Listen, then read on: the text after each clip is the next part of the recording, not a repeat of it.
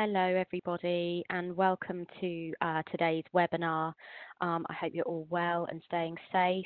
So thank you for joining our webinar today on compliance with IEC 62368-1. My name is Anna, and I'll be your host for today. We will be sending out the slides of this webinar to everyone for your own reference. During today's presentation, all of our attendees will be in listen-only mode, and if you're looking at the list of attendees because of privacy requirements, you will only see yourself listed. Before we begin, I'd like to go over the question and answer tools that you'll be able to use throughout the event today.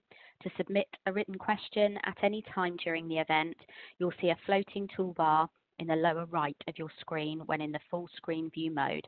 Clicking on the question mark button opens the Q&A panel, and you can type your question in the rectangular space at the bottom. Then make sure you click the send button. We encourage you to submit your questions at any time during the presentation, but be aware that if only sufficient time remains, questions will be addressed at the end of the presentation. Your questions will not be seen by any other attendees. So for our presenter for today is Alistair McLaughlin, who is Senior Engineer Product Safety Specialist at TÜV SÜD, and it's over to you, Alistair. Thank you, Anna, and thanks to everyone for joining. So as Anna said, this webinar is about the updates that you'll need to cover to comply with IEC 62368-1.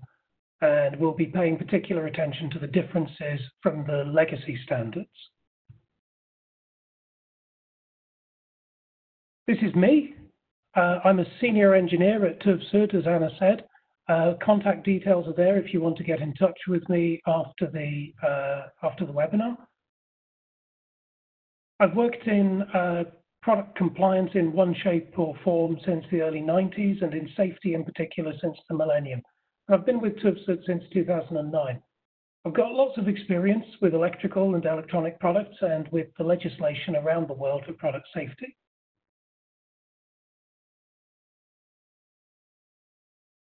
We're going to cover 62368 and its place in the law, the relationship between the law and standards and how these both relate to products. And I'll be explaining the standards terms hazards and safeguards, which are fundamental in 62368, and I'll explain how the hazards are classified. In the last section, I'll go over the key differences with the legacy standards 60065 and 60950. Particularly, I'll be talking about some of the changes that have got the biggest impacts. So firstly then, the law. Why are we using standards? What do we mean by presumption of conformity? And what's the impact we're going to have with the December 2020 deadline?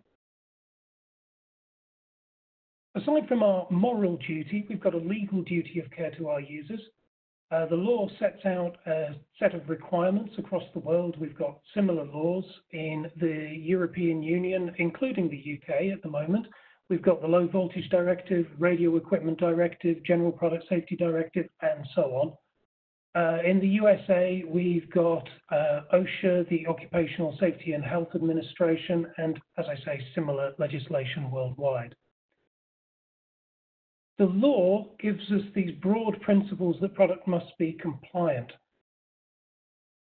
But the broad principles are too broad to apply as a test, so we use test standards instead. Incidentally, the directives in the European Union are adopted into the member states' law as regulations, and that includes the UK. And in case anyone's interested, we'll still be using the same legal frameworks after Brexit, if you look at the draft legislation for the scene post-Brexit. IEC 62368-1 is the international version of the standard on which all the other national standards are based. So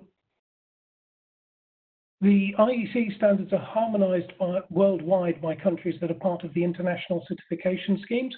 There's more on that topic in our other webinars and videos. Harmonized means that the countries have aligned their product safety laws so that the IEC standard is agreed to meet those requirements. So you see there we've got the EN 62368-1 IEC and UL and Canada CSA versions of the standards. They're all based on the IEC version there.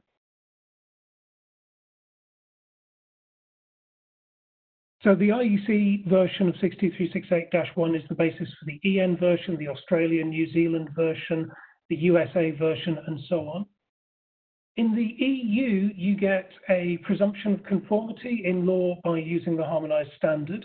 So you need to check that you're using the current version of any standard by referencing the European Union's official journal.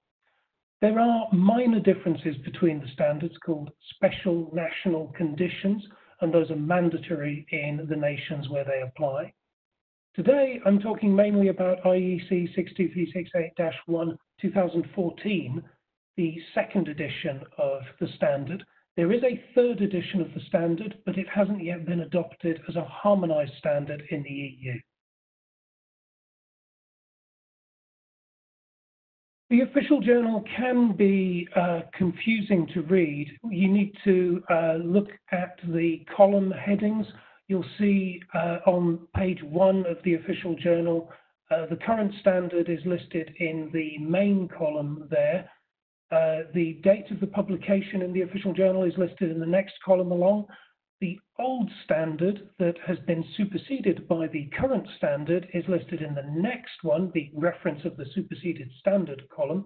And the last column is the date of cessation of presumption of conformity of the superseded standard.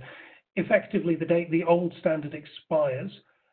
It may not show in that column for other standards, but you'll find 62368-1 has got a date in there because it publishes the date in the official journal if it differs from the date of withdrawal that's given in the actual standard.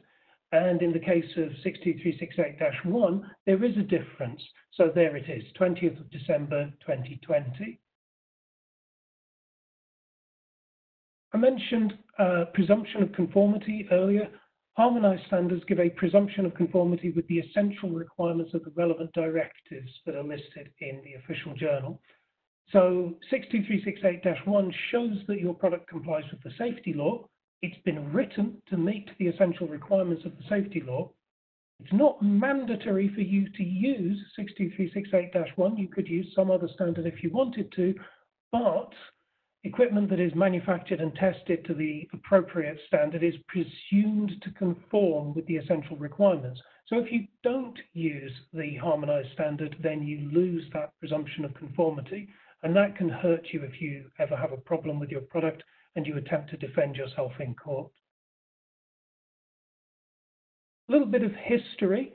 The IEC 62368-1 standard has been around in development since 1999. There was a first edition published in 2010, and then in 2014 there was a second edition published, and now we actually have a third edition published in 2018.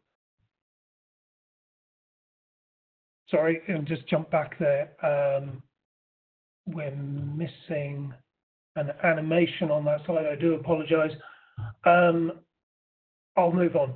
The harmonized standards withdrawal is important for everybody. We've got the 20th of December deadline, which means that the legacy standards 60065 and 60950-1 will be replaced by 62368-1 on the 20th of December 2020.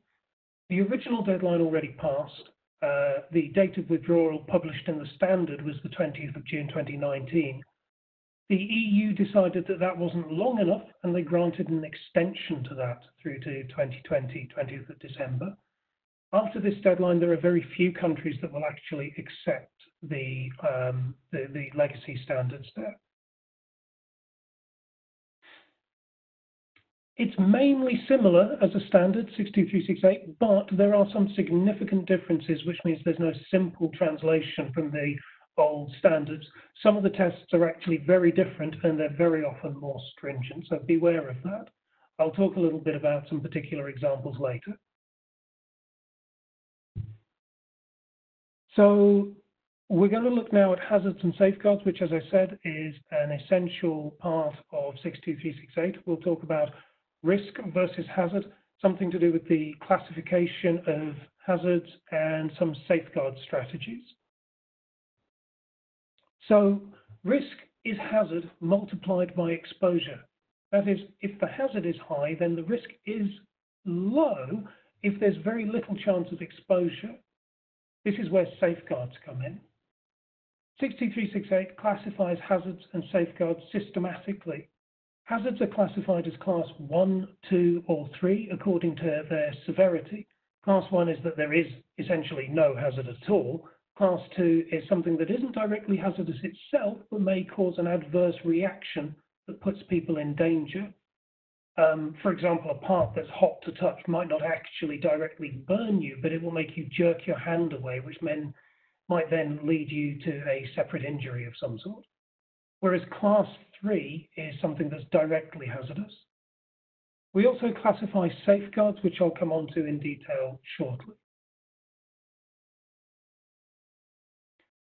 More detail on classification in the next section, but first, what are the types of hazard? Let's look at an example product here. We've got a photocopier. In the photocopier, we've got mains, high voltage for depositing toner. These present a risk of electric shock. We've got fire hazards, possibly from the mains voltages, the low voltage and high power circuits, and also we should be considering the fuels such as toner and the paper within the product. There are mechanical hazards, fairly obviously the moving parts rolling the paper around inside the equipment, and chemical, thermal, and radiation. Not major risks in this product, but consider the toxicity of toner materials or inks, overheating of motors, and the bright light that's used for scanning the image. All of these need to be safe in foreseeable conditions, so they need to be avoided in normal conditions and under any abnormal operation or fault condition. I'll talk more about normal, abnormal, and fault conditions shortly. The model for protection is that safeguards are interposed between the hazard and the person or the property that's at risk. 62368 talks about reinforced safeguards that fully reduce the risk to acceptable levels, and it also talks about basic and supplementary safeguards that act together to reduce the risk, so that if one fails, the other still protects. So the hazardous energy source has a safeguard interposed between it and the body, the person who's at risk. A good example here is basic insulation plus protective earthing, which should be familiar if you're already dealing with the legacy standards. So, injury doesn't occur when the energy source is non-hazardous. If an energy source is class 1, there's no need for any safeguard. Class 1 energy sources are inherently non-hazardous. For hazardous energy sources, we need safeguards. So as I've said, basic insulation is there, or basic safeguards are there to protect us in normal and abnormal operating conditions, and a supplementary safeguard is there to protect us in the event of a fault, including if the basic safeguard itself fails. A reinforced safeguard is a single, robust safeguard that's effective under normal operating conditions, abnormal operating, and single fault conditions. A good example for one of those would be reinforced insulation, which again would be familiar to you if you've been dealing with the legacy standards. Different types of safeguards are better than others for different situations. Equipment safeguards are always useful because they don't require any prior knowledge or special actions by the person who come into contact with the equipment. They're built into the equipment. Installation safeguards are dependent on the installation being carried out properly. They're useful when a safety characteristic can only be provided after installation, for example, equipment being bolted to the floor to make sure that it's stable. Behavioral safeguards are the least reliable in our hierarchy here. They're useful when the equipment requires an energy source to be accessible, such as when you have to have a laser accessible in a piece of equipment. We have a behavioral safeguard through the use of warnings. What do we mean by behavioral safeguards? A little bit more detail there. The behavior that's reasonable to expect based on the knowledge and experience of the person in coming into contact with the equipment. We classify people in 3 ways. We should assume that ordinary persons have access to the equipment by default. 62368 also defines instructed and skilled persons. They have a reduced amount of protection required for them because they have additional knowledge. A little bit more detail on those on the next couple of slides. So an ordinary person, that's the general public. Consider that it might include children, depending on the equipment, and elderly or impaired persons, depending on the equipment again. Are they exposed? Do they have risks associated with their use of the equipment? An instructed person is somebody who's under supervision or trained by a skilled person. Technicians operating specialist equipment, provided that they've been trained to do so. And a skilled person is someone who is so knowledgeable they need no protection apart from their own skill. Here in the safety test lab, we're skilled persons at TÜV SÜD. Electrical and electronic engineers and service engineers might be classed as skilled too, depending on the equipment type. So for an ordinary person, remember that's a user or a passerby, the equipment must be safe under normal and abnormal and single fault conditions. So we need protection against the class 1, no protection, sorry, against class 1, a basic safeguard against class 2, so that we have a tolerable level of protection if that basic safeguard fails, because they're not being directly injured, they're only being alarmed by the class 2 energy source. And a class 3 energy source, we must have a reinforced or basic plus supplementary safeguard. For instructed persons, they understand something about the hazards of the equipment, so we actually allow instructed persons access to class 2 energy sources. There's no safeguard between a class 2 energy source and an instructed person required, but otherwise we protect them the same as for ordinary persons. A skilled person is so knowledgeable that they need no protection apart from their skill. So the skill safeguard is there protecting the skilled person against the class 3 energy sources, and that's all they need. How do we decide if someone is being exposed to a hazard? Well, we check its accessibility. There are various test probes used. These diagrams here are 2 of the test fingers used in 62368. They're based on the biometric measurements of population samples. The tapered finger on the right is a worse case from the straight finger version on the left. The tapered finger is used when children are likely to be present because it represents their thinner, slimmer, longer fingers that get into places where my blunt adult fingers won't go. There are other probes for particular clauses. These 2 are for openings required for terminals and for slot openings in a piece of equipment. When you check the accessibility, you need to consider whether any doors or covers or controls might be adjusted or opened by the users, including thinking about replenishment of consumable materials like paper in a printer or ink in a printer or something like that. Safeguards need to be tough enough to do their job, so we do mechanical impact and drop tests and so forth, and we also check that materials don't deform at high operating temperatures. The 2 figures that I've got there, figure 10A and figure 10B, are actually impact tests where a steel ball is being dropped. That's the parts that are labeled 1 and 2 in the 2 diagrams there. The steel ball is being dropped directly onto the target equipment, labeled 3 in the diagram, or swung to impact the side of the equipment, labeled 3 in figure 10B there. So some example safeguards. Electric shock, we put insulation in between the hazardous source and the users. Insulation can include air gaps as well as solid insulation. We can put protective earth in place, and we can have barriers. Barriers are allowed to be of conductive material if there's sufficient air gap to count as insulation. For electrically caused fire, we want to reduce the power so that there's not enough power to start a fire in the first place. And also we can use low flammability materials, materials that have got a good flammability rating. More about these as we go on later. Mechanical energy sources, we've got reduced forces to make sure that the energy is low. There's little chance of injuring somebody with a reduced force. Or again, we can put barriers in place to prevent access and make sure that the equipment is stable and not going to fall over onto anybody.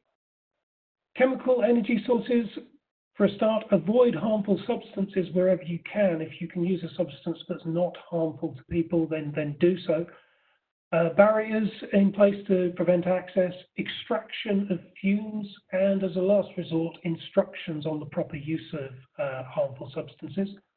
For thermal energy sources, keep the equipment cool with fans, heat sinks and the like, or put barriers in place. And radiation sources, again, you see we've got barriers in place, barriers everywhere as a safeguard example, but also reduced energy levels. If we don't have to have hazardous energy as a radiation source, then it's best not to.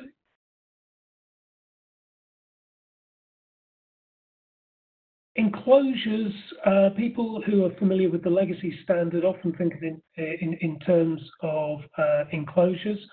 So a photocopier might include the following: a fire enclosure, a mechanical enclosure, and an electrical enclosure to prevent access to those hazards inside the equipment. Those enclosures need not be the same structure. In a photocopier, they almost certainly won't be. If there's no hazardous voltages in the mechanical area, there's no need for the mechanical enclosure to be acting as an electrical enclosure. Enclosures themselves mustn't be hazardous, so they must be stable, free from sharp edges and points, and mechanically strong enough to prevent access to hazards, as I've already mentioned. You need to think about that in all states that the equipment is going to be used in, so opening the doors, loading the equipment with paper or other consumables, and unloaded, whichever is going to be the worst case. Here are some of the more commonly used safeguards for electric shock. Functional insulation isn't actually protecting us against electric shock. It might just be there to minimize the risk of ignition or fire. But basic, supplementary, and reinforced insulation correspond with the safeguard types. Basic, supplementary, and reinforced, as is fairly obvious. They provide the class of safeguard you'd expect from their names. They need to meet the dimensions that are laid out in the standard, as you can see here on the chart. Double insulation there, I've included. It's not a term that's actually used in 62368, but it's equivalent to basic plus supplementary insulation, and it's a legacy term that you'll find in 60950 and 60065 legacy standards. Protective earthing is a supplementary safeguard that's often used in conjunction with basic insulation. For heat hazards, the simplest thing to do is to avoid having high temperatures by using fans or heat sinks or things like that. But also consider if you've got flammable liquids like ink solvents within a piece of equipment, then you need to keep those liquids away from parts that get hot and restrict access to hot parts, use barriers that are thermally resilient materials. And if parts need to get hot to do the equipment's job, you can use warning markings. This is known as an instructional safeguard.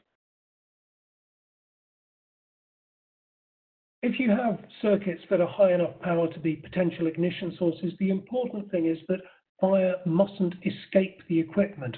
So we need to limit the propagation of fire. We can do that by providing overcurrent or over temperature protection, so that when the energy level goes high, the overcurrent or over temperature protection kicks in and cuts the energy out. We can just avoid having high temperatures in the same manner as I've talked about there for thermal risks. Put our combustible materials away from any potential ignition sources. Limit the quantity of combustible materials. use materials with low flammability ratings, and put fire enclosures or barriers in place. So flammability ratings of parts, the standards that are expected to be used are the IEC 60695 family of standards for flammability rating. That's directly equivalent to the UL 94 standard. UL 94 is so commonly found as a standard for materials. That's why I'm mentioning it here. And it's important to know that it is directly equivalent and actually references back to the IEC 60695 standards. So we've got different flammability ratings: HB, V2, V1, V0, and 5V. HB is the horizontal burn rated, the minimum flammability rating that we expect for any material used in IT or audio-visual equipment. The V-rated classification is for vertical burn tested, and V2 is not quite as good as V1, which is not quite as good as V0. So from least protection to most protection, you can see there on the slide. Parts that are inside a fire enclosure, V2 is generally acceptable, and V1 is for parts that form the fire enclosure. You'll see more detail on that if you dig into the standard itself.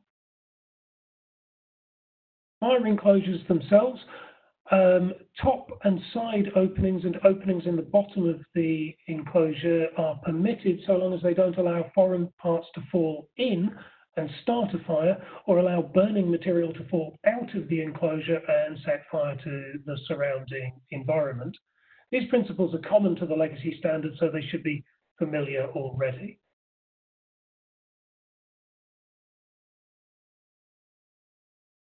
Ordinary persons mustn't have hazardous moving parts accessible to them, and consider covers and interlocks used to prevent this. The acceptable safeguard methods. Informally, and I must stress that this is an informal test, you can check to see whether or not a part is hazardous as a moving part by putting a pencil in there. If the moving part damages the pencil, it's most likely going to be hazardous. There are some standard calculations that I'll show you in a table, which is coming up on the next slide. But consider, is access normally allowed for ordinary persons or for service persons? Who is it who's getting access to these parts, and how sensible are they? How much skill have they got? So to summarize, a risk is only as great as the hazard and the exposure together. We've looked at the different types of hazard and the classes of safeguard, and I've talked a bit about accessibility. Next, we'll look at classification of energy sources, the energy classes, and a little bit about normal, abnormal, and fault conditions, what we mean by those. So for our electric shock, we've got ES1, ES2, and ES3, ES standing for electric shock or electric source, whichever you prefer. ES1 is safe to touch, low voltage or current, and it stays below the ES1 limits in normal and abnormal conditions, and below the ES2 limits if any basic safeguard fails. ES2 might cause pain but no direct injury. It's exceeding the ES1 limits, but it stays below the ES2 limits in all conditions. And ES3 is anything that is a direct injury hazard. It's exceeding the ES2 limits under any conditions. So high voltages are permitted if the current is low enough. You can see the values there in the table. I won't just read them out, but notice that there are different values for DC and AC, somewhat as expected. Plus, you'll find different values for higher frequencies and combined AC and DC circuits, such as power over Ethernet.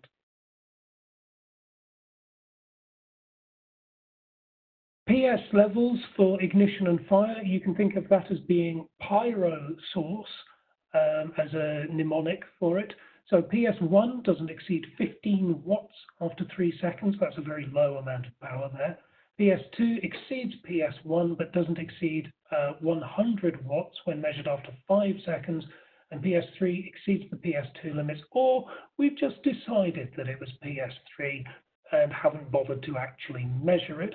We'll do that with a main circuit. There's no need to actually measure a main circuit. It's actually potentially dangerous to measure the power that's available in a main circuit. So we can just classify things where there'd be a danger for doing the test. These measurements are taken in normal operation of the power source into the worst case fault of a load circuit, and also under the worst case fault of the power circuit into a normal load. I'll emphasize that again later because it is somewhat different to what you'll find in the legacy standards. Mechanical hazards, MS1, 2, and 3. Again, MS1 is safe to touch. It stays below the MS1 limits in normal and abnormal conditions, and below the MS2 limits in a single fault condition. And MS2 might cause pain but no direct injury. It's exceeding the MS1 limits, but it stays below MS1 in normal, abnormal, and single fault conditions. And MS3 is anything that will cause a direct injury hazard exceeding the MS2 limits under any conditions. Some examples here. Again, I won't just read out these levels here. Just note the types of mechanical hazard that are being considered. So we're looking here at sharp edges, corners, and points, moving parts, fan blades. Those formulae are explained in the footnotes to the table in the standard itself. Exploding parts, think about components and pressurized systems, and the equipment mass when we're considering stability or wall or ceiling mounting. TS1, 2, and 3 for thermal hazards. TS1, safe to touch, again, stays below the limits in normal conditions and below TS2 limits in abnormal and single fault conditions. You'll notice that's slightly different to the preceding ones. TS2 might cause pain but no direct injury, and it stays below TS1 limits in all conditions, and TS3 is direct injury hazard exceeding TS3 limits under any conditions. The temperature limits, again, I'm not going to read out the numbers in the table there, but you'll see that different materials and applications have got different limits reflecting the burn risk for those materials and their use. There's a separate table covering the temperature limits for insulation, including electrical insulation systems. I've mentioned normal, abnormal, and fault conditions a few times. So normal operation is significantly different to what some people will think of as being the normal operation of a piece of equipment. The power supply is run at a voltage range extended to plus and minus 10% of the range. So if you rate a piece of equipment, let's say 100 to 240 volts, then we actually need to test it at 90 to 264 volts. We also will test it at normal and reverse polarity, and the equipment will be loaded up at maximum to simulate the worst case load that the equipment will experience. This might be somewhat different to your intended operation of the equipment. 62368 also separates abnormal operation from fault conditions. Legacy standards didn't do that. They just dealt with normal and fault conditions. So this is a little bit new. Abnormal operation is that the equipment is being misused, but it hasn't actually been broken in this process. Whereas a fault condition is that the equipment has malfunctioned. The equipment has caused the fault, whereas abnormal operation is that somebody is misusing the equipment. We always apply these one at a time. The old single faults approach still applies.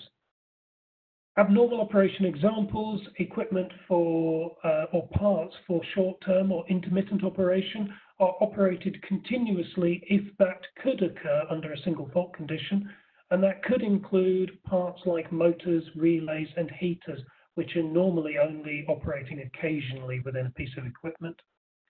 Equipment for more than one supply, connect it to all the types of supply that it's designed to be connected to all at once. Voltage selectors effectively set the voltage selector wrong and see if that causes any kind of hazard. And ventilation openings, cover them over with paper. one at a time, not all at once, but ventilation openings are covered with a standard paper. It literally is a standardized kind of paper. We've got a whole stock of it in our lab. So the last section covers differences between the legacy standards and 62368, including some particular cases that have got high impact. So SELV, safety extra low voltage, is a term that people will be familiar with from the legacy standards. It's not actually used in 62368-1, but the ES1 concept is broadly similar in scope and in its intent. TNV circuits are classed as a type of external circuit and have got their own extra requirements. More on those in a couple of slides. Although this slide says that TNV circuits are classed as ES2, not all TNV circuits are ES2. I'll show you those on the next few slides. So a TNV1 circuit, that is a circuit whose operating voltages don't exceed the limits for SELV and is subject to overvoltages from a telecom network or cable distribution system, i.e. this is a signal-only telecoms line that is routed outdoors. So it's not got any ringing signals on it, but it is being routed outdoors, so it might get subject to lightning strike on the network. We class those as ES1 circuits, and we have to apply Table 14, which I'll show you on a later slide shortly. TNV2, that's where we do have some ringing signals. So we've got some higher voltages that exceeds the SELV levels, but it's not subject to over voltages from a telecom network. So that is not routed outside. We treat those as being ES2 because the ringing signals actually should fit it into the category of being ES2. So we use the ES2 requirements to assess safety here. This is typical for something like a local area network or similar, or a private telephone system within a building. TNV3 is a public switch telephone network or something similar to that. The voltages are going to exceed the SELV levels, and it's routed outdoors, so it might be subject to over voltages from the telecom network or cable distribution system. We treat those as being ES2, and transients need to be dealt with according to Table 14, which I'll show you, as I say, on a later slide. Cable distribution systems includes things like antennas and other coaxial systems, and they're dealt with as being external circuits and have got some special requirements for isolation. More on that shortly. User is a term that's approximately equivalent to the ordinary person, and similarly operator is approximately equivalent to an ordinary person. But as I mentioned earlier, the ordinary person definition is wider than the user definition in that it applies to passers-by and the general public. There is no legacy equivalent to the instructed person definition. They're a middle level between the ordinary and skilled persons. And a skilled person is the replacement in 62368 for the old definition service person. In 60065, they had a definition for potential ignition source, and the levels involved are the same, but 60065's definition of potential ignition source actually only covers 62368's definition of an arcing potential ignition source. It's important to note that 62368 also has a resistive potential ignition source, which has got similar energy levels involved, the 15 VA involved, but there are some small differences there that are worth paying attention to. So as promised, I mentioned that I'd talk about external circuits. The types of external circuits are listed on Table 14 in the standard. Apologies that that's quite a small copy of the table there for you to look at. It includes the 950, 60950's cable distribution systems and telecoms network voltages. and it gives special requirements for their isolation based on the amount of transient voltage that we'll see on them. There were some difficulties in the wording for antenna circuits in the 2014 edition of the standard. These have now been fixed in the 2018 edition of the standard, and by default at TÜV SÜD we're working to the 2018 wording for antenna circuits based on our understanding and communication with the technical committee. Batteries, I'm calling out here as a special case in the differences between the standards. The legacy standards weren't quite as comprehensive as Annex M in 62368-1. It now lists out a particular set of acceptable approval standards for different battery types. So it used to be that a lot of people would come to us with a battery that had a UL approval, and that used to be okay, but it's certainly not enough anymore. The standards that are called out in Annex M for batteries are all IEC standards, and they're not directly equivalent with the UL standards, unfortunately. You will find that the more reputable battery manufacturers are moving towards getting those IEC standards applied to batteries. So they are out there.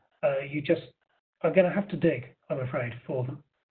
There's also assessments for battery protection circuits, which are similar to what you'd find in the legacy standards, including non-rechargeable and rechargeable types, and some special tests for certain battery types. Batteries that might be carried loose have got some short-circuiting tests. Lithium-based batteries have got some more robust tests than you'll find in the legacy standards. Lead acid and NiCad batteries, and there are also some tests against ignition of electrolyte gases and tests against spillage of electrolytes. So some more comprehensive tests you'll find in the battery section. Temperature limits, I did call out that the temperature limits were dealt with slightly differently. TS1 sources mustn't exceed the TS1 level in normal operation or TS2 levels during abnormal or fault conditions, and TS2 sources mustn't exceed TS2 limits in any conditions. So this means that hot parts must not become accessible even during abnormal or fault conditions.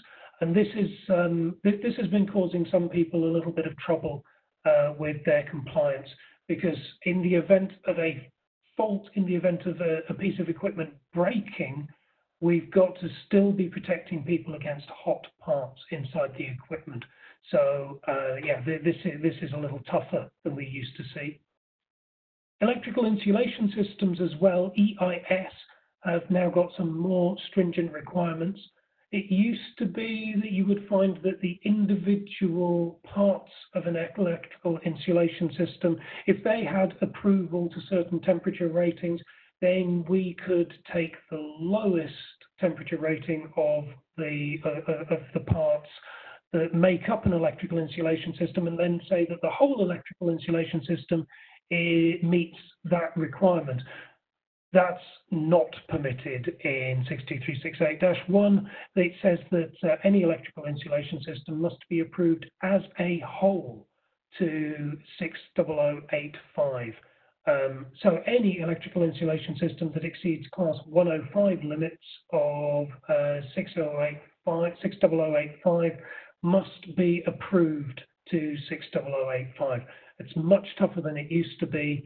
And again, that's causing some problems to our clients. Electrically caused fire, I touched on this a little earlier. The classification of circuits is more comprehensive than you'll find in the old legacy standards.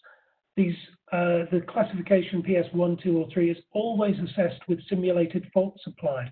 The worst case fault to the power source and then to the load circuit.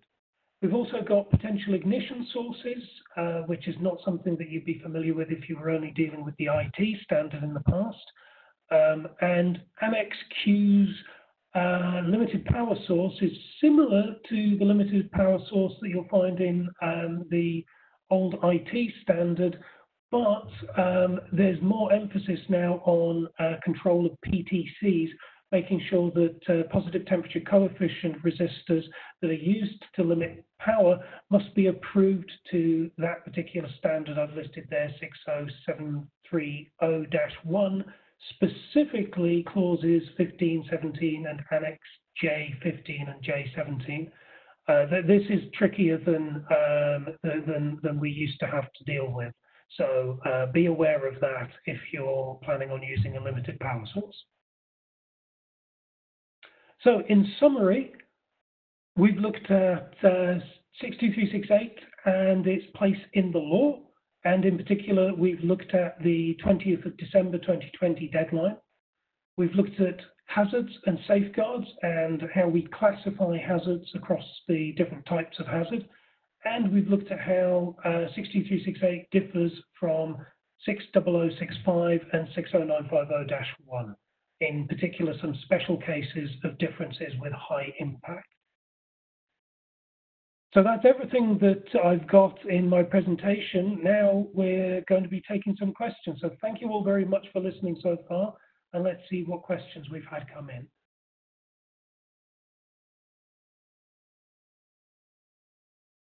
Okay, thank you for that, Alistair.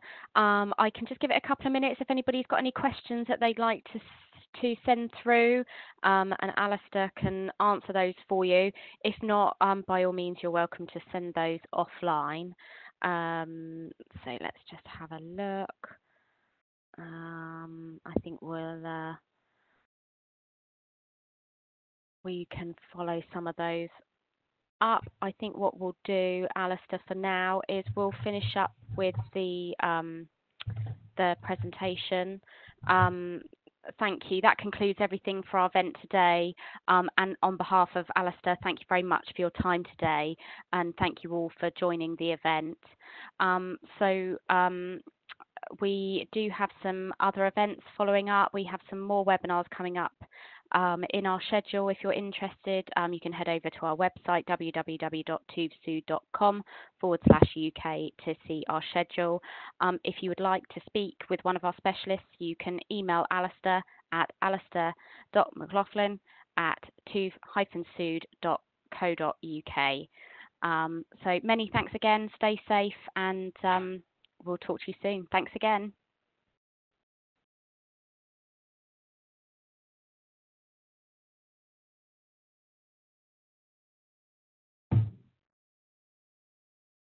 I've noticed we've had some questions come through that we missed there, so I'm just going to have a go at answering them.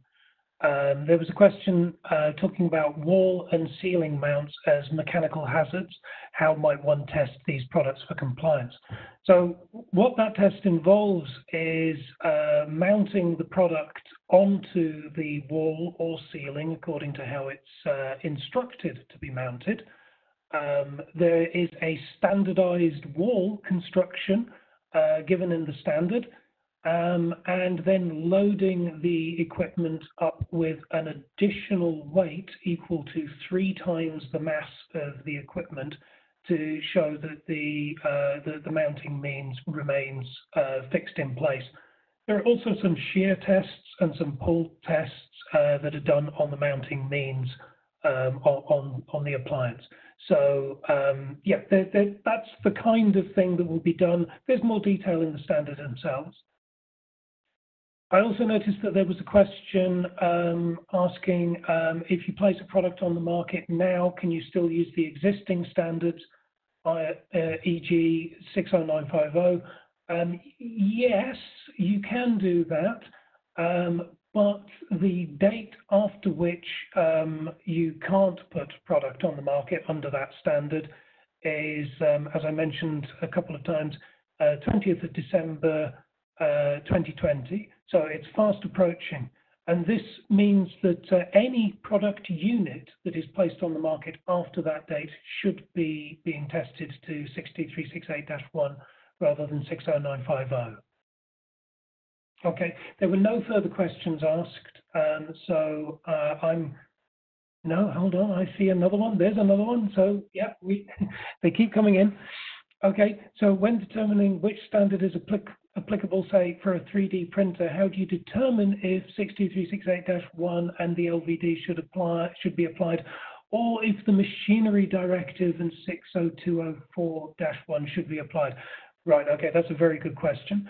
The 3D printers for hobbyist use are generally coming under the IT standard, so 62368-1 would be appropriate. And if they're for industrial use, then the machinery directive would generally be applicable to it. You will find that there are definitions in the machinery directive of what constitutes a machine rather than IT equipment, business equipment, and so forth. So I would refer you to my colleagues in the machinery department for that. Okay, now that is all of the questions that we've had. So thank you again. Thank you all very much for listening, and we'll see you again on the next webinar.